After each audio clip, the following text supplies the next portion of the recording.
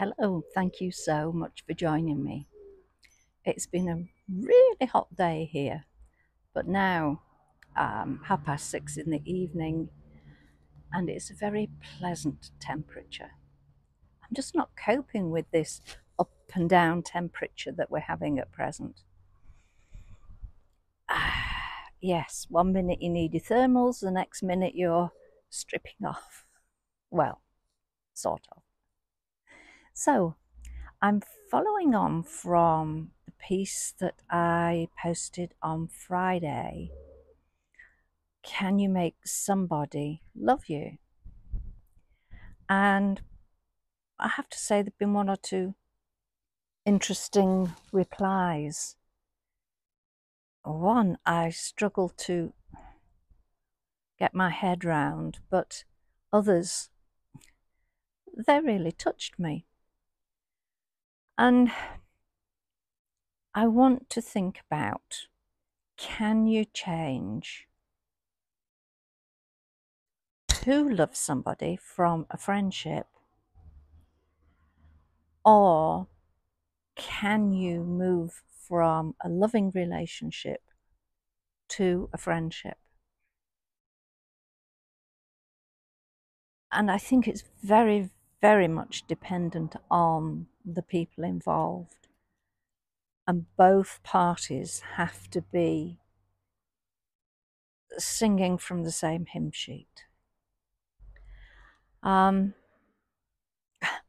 have to say, the moving from friendship to a loving relationship, I can think of nobody better to exemplify this than my parents. They met when they were 8 years old. My dad was a cub and my mum was a brownie. And my dad, his mum had a corner grocery shop, and he used to be sent to the market to sell lucky bags of mixed sweets. And he had to stand on the corner shouting, "Lucky bags, 2 a penny, lucky bags, 2 a penny." And apparently he hated doing it. I'm not surprised. But he hated it even more when he saw my mum coming out of the corner of his eye. He would not do any shouting then. But they began as friends, and their friendship developed through to become what was, as far as I'm concerned, a really good example of a loving relationship. Mum happily did what mum could do, dad happily did what he could do. And they supported each other, they were there for each other. And they sang from the same hymn sheet about bringing me up. Most of the time. But their love was, I presume, developed over the years. So it is possible. Now, I don't think there are many people who meet at the age of 8. Certainly, I have friends who met at secondary school. I'm no example, but I met my husband at secondary school as well.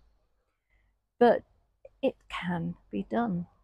But the main thing is that when you're trying to develop beyond a friendship, you really need to get to know what makes the other person tick.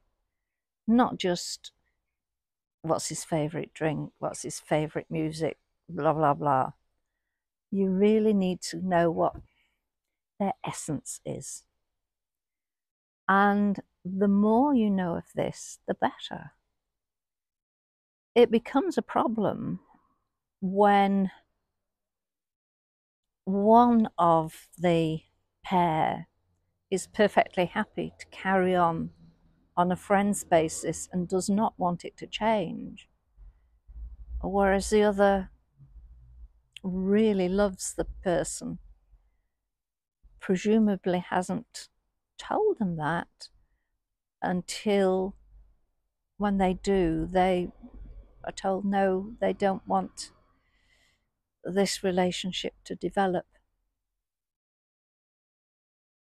And I have to say, I've experienced that in the not too distant past. I met somebody, but I said, look, I really only want this to be on a friendship basis. Yep, that's fine. But I picked up the signs quite quickly that it wasn't fine. And so I said, look, I think that we need to draw a veil over this. Oh no, let's get engaged. Whoa. No. Thank you very much, but no. I would rather stop seeing you, because I think that if I carried on seeing you, then I would probably be giving you the wrong message that maybe if you keep whining, dining me, taking me out places, looking after me, treating me nicely, that I might succumb and fall hopelessly in love. It didn't happen. But when it goes the other way, a divorce, I mean, it's one of the most awful things there is. But there are apparently some couples who can do it. They just stop loving each other. They go back to almost being friends.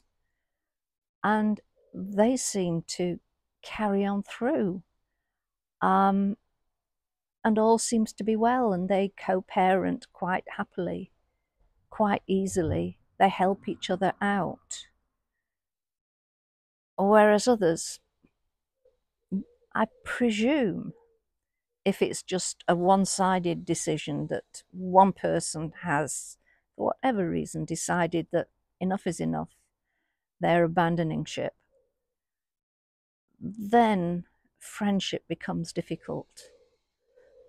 Especially as if they do what mine did. He just packed up, went whilst I was at work, and I collected my son from school and had to tell him, and then collected my other son. He'd been down to London for a job interview, and I had to tell him. Yeah, so it really is not a set thing. No relationships are. There's not one model that fits everybody, despite what somebody tried to assure me was the case in the messages. It's not like that. It really isn't. So on that note, I'm leaving these beautiful pink flowers. There's not much colour left in the garden at present, so I had to come and sit here. But thank you so much for joining me. Take care. Choose your friends carefully, and choose those that you love. Try not to fall just head over heels and come tumbling out at the other end. Who am I to say what's right, what's wrong? It's down to each individual. Take care, and I'll speak to you soon. Bye for now. Bye.